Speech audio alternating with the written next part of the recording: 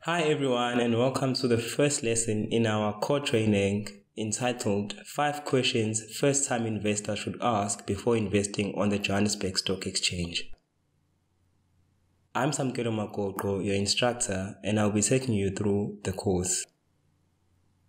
In this first lesson, I'll be taking you through a course overview and give an idea of what to expect throughout the course.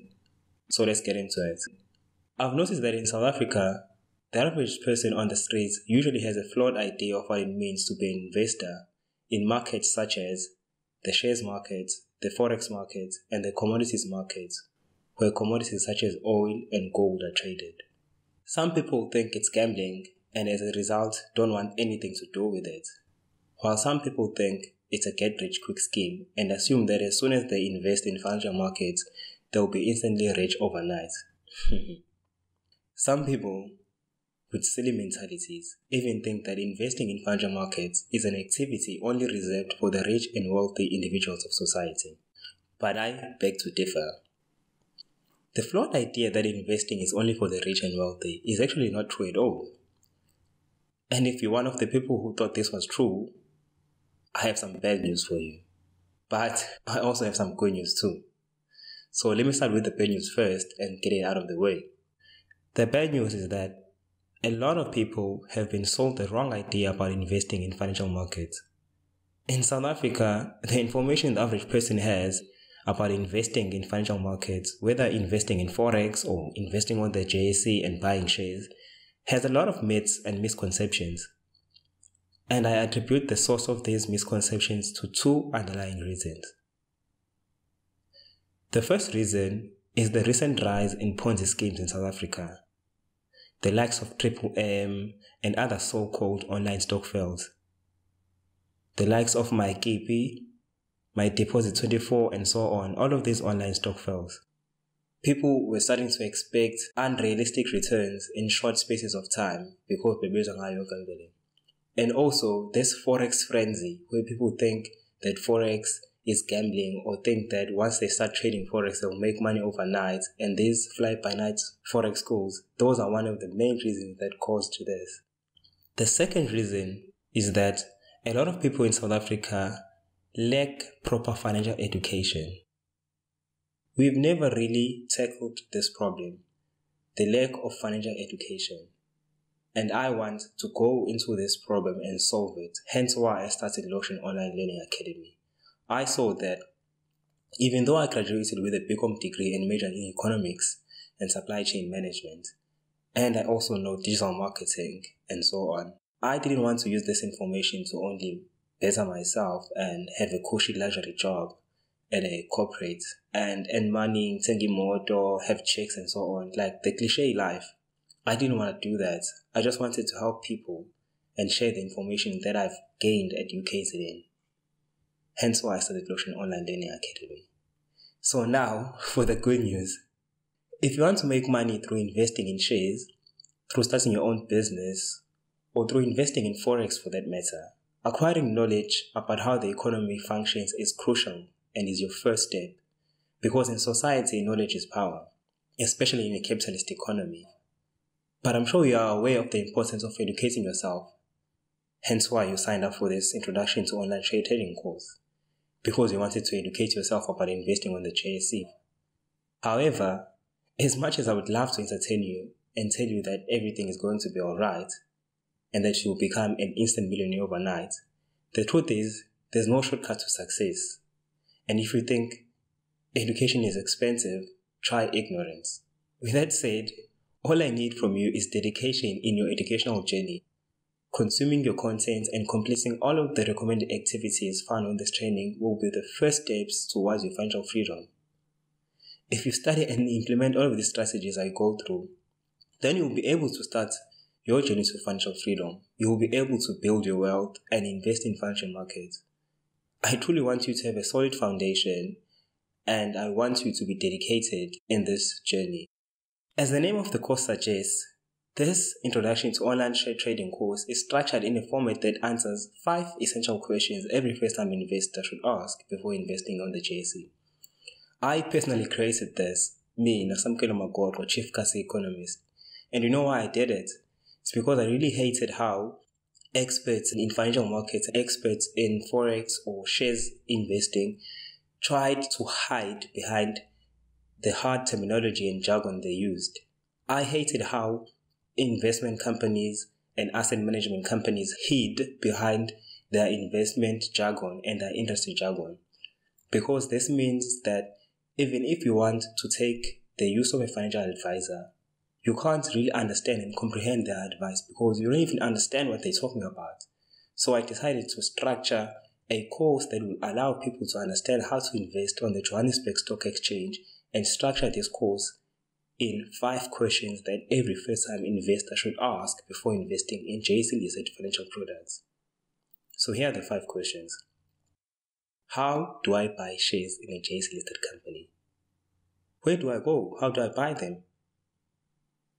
The second question is, how do I profit from owning shares in a JSE listed company? I'm sure everyone would love to get the answer to this question because we all love money. Moving on. Third question is, what does investing in a JSE listed company really mean?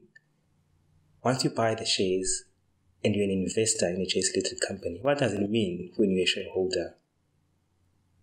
The fourth question is, how do I choose which shares to buy and invest my money on? There's a lot of shares in the JSE and a lot of different companies, some that we know and some that we don't know. The familiar ones that we know are the likes of ShopRite, the banks, Pick and Pay, and so on. Those are the companies you know. But there's a lot more that you don't know, which are very good and do very well. So how can you actually decide which shares to invest your money on? That's what we answer in the fourth question. And the fifth and final question is, what risk do I face as an investor and how do I manage this risk? Investing in financial markets has risk associated with it. And if anyone tells you otherwise, they'll be lying to you. But the most important part is how you manage this risk. So in the fifth and final question, I show you how to manage the risk you face as an investor. The course has 7 modules, which starts out with module 1, and currently now we are in module 1, and this is the course overview. In module 1, you have 2 lessons only. And then we move on from module 2 up until module 7. So from module 2 up until module 6, I basically answer each of the 5 questions first-time investors should ask before investing on the JSE. Each module is dedicated to answering each question. So this means that from module 2 up until module 6, I'll be going in depth on each of the 5 questions. Then, on the final module, which is module 7, I basically sum up all of the information you learned in the previous modules so you can understand how they all function together. In this module, I basically introduce you to collective investment schemes such as exchange traded funds and unit trusts. These collective investment schemes are usually used for retirement planning products. I take you through tax-free savings accounts and show you how you can save tax-free thanks to the government. I also teach you about the classic debate in the finance world, the debate of the passive versus active investment strategy, and show you how to formulate your own strategy. If you don't want to participate in financial markets yourself, you can hire a personal financial advisor or a financial planner. But it's very important to know how to choose a financial advisor and to separate the ones that have your best interest at heart or the ones that just want to claim that advisory fee and leave you. So now that you've seen the 5 questions as well as the whole 7 modules of the course, I really do believe that getting the answers to these 5 questions as well as the other supplementary modules is guaranteed to build you a solid foundation and allow you to start your journey to financial freedom. It can allow you to start investing for your child's education, can allow you to start investing for your own retirement, or for any other goal you might have for that matter. So most importantly, this training will equip you with all the necessary information and skills to start investing in shares. It will give you a head start and sum up everything you need to know before you can actually start investing and buying shares on the JSE. In closing, I just wanted to tell you something important. Once you complete this course, you have an unfair advantage over other people who haven't completed this course. This training is basically simple, straightforward, and effective. It involves having a holistic view of the economy and understanding how the economic landscape works. Because at the end of the day, we are economic agents and we want to satisfy our basic economic needs and wants. Hence why there are companies, hence why there are governments, because all of these organizations are basically trying to satisfy the basic needs and wants that people have. Once you understand how the economy is structured and how it functions, you will be able to choose financial products that meet your financial goals. You can also decide that you want the assistance of a financial advisor or a financial planner.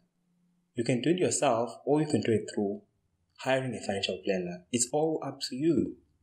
You'll also be able to invest your money in any financial markets you may desire to invest in.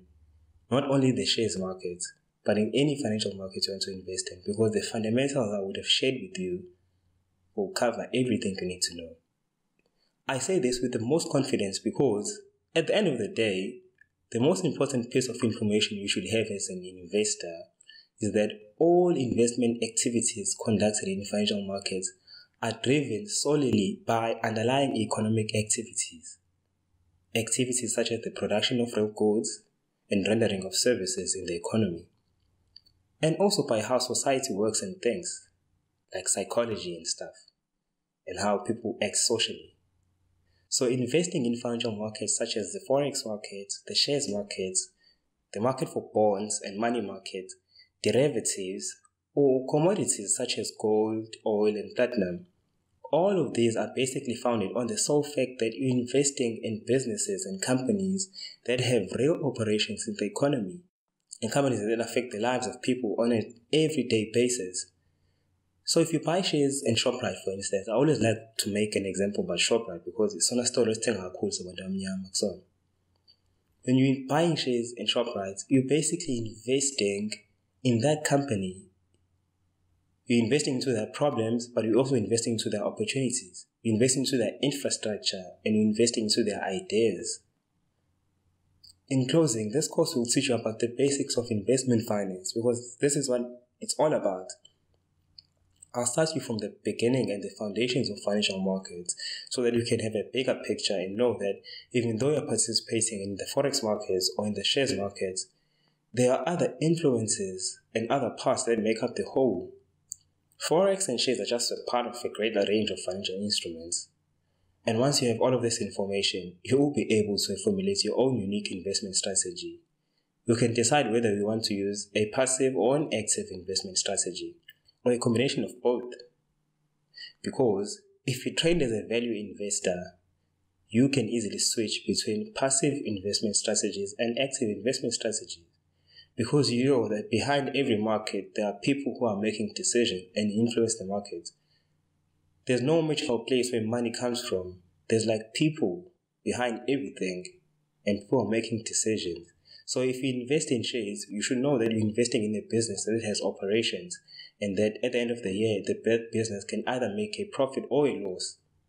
And then when you own shares in a company, how does the money flow from the company and into your pockets? But I'll talk about that on the question where I tell you or explain to you how you actually profit from owning shares. So what I basically want to tell you is that as long as you have the underlying information about business, about the economy, and how organizations such as governments and other multinational companies work, you actually covered a true story. So you can basically invest in any type of financial products you may want to invest in. Now, that's all for the lesson. I'll see you on the next one, where I'll actually be going into depth into the main reason why you should start investing on the JSE, and the main attractions and the urgent need of investing in financial markets. So see you on the next lesson, where I start with the reason why you should start investing in shares.